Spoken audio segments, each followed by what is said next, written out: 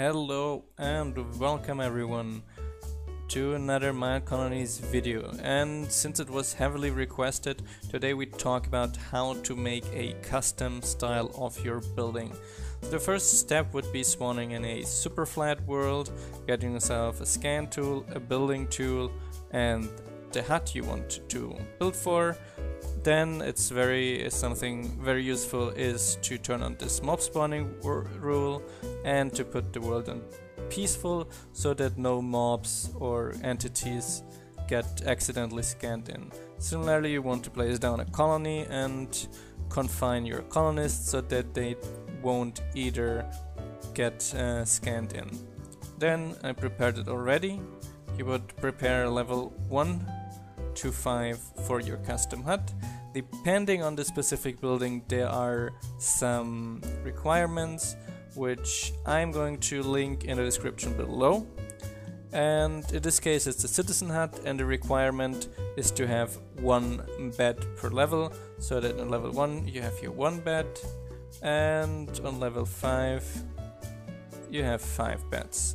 Now there are a few other important details. For once, we will probably want to use this air placeholder block in the top right corner, because then that way you don't have to build up a tower to scan it in. You just can put this in a schematic here and it's just going to leave what it is in the world at this place.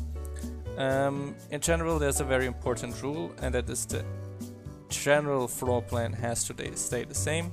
So if one of them is 9 by 9, all of them have to be 9 by 9. In terms of height, that doesn't matter, as long as the X and C coordinates are the same. Now, what is very important is the position of the citizen hut.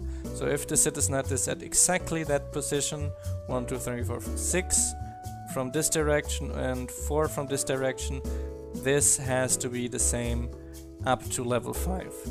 If the citizen hut changes, your entire building is going to be messed up really badly, so better make sure that it's like that. Then what you want to do next is left click one, right click the other, go in the air, call it accordingly.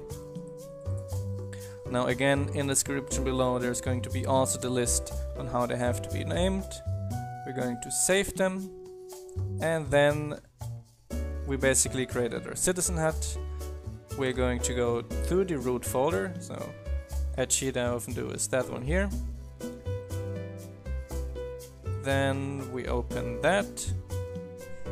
Here we go to this folder, we go 1 folder back, go into the structurize folder, into schematics, make a folder about my style, and then I forgot, we're going to back, here in Minecolonies and scans new. I got my citizens hut.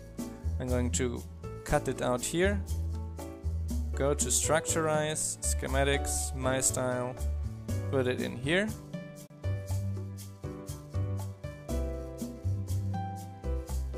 So now that Minecraft is finished loading, we're going to click here with the citizen hut.